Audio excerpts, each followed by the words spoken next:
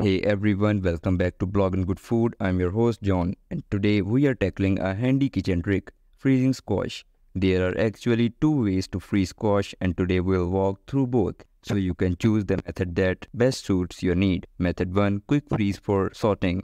This method is perfect if you plan to use the squash for stir fries or quick sautéing. Prep the squash. Wash and trim the end of your squash. Cut them into bite-sized pieces, thin cubes or slices. Flash freeze. Spread the squash pieces in a single layer on a baking sheet lined with parchment paper. Pop the tray in the freezer for about an hour or until they are frozen solid. Bag and label. Once frozen, transfer the squash pieces to a freezer bag.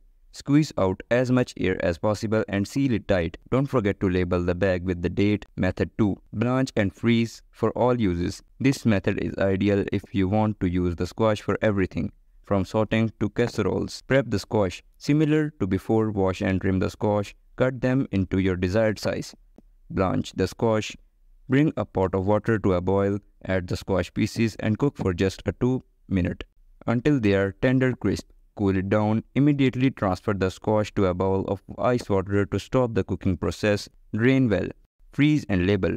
Once cool, spread the squash on a baking sheet and freeze for an hour. Then transfer them to a freezer bag. Squeeze out air, label and freeze.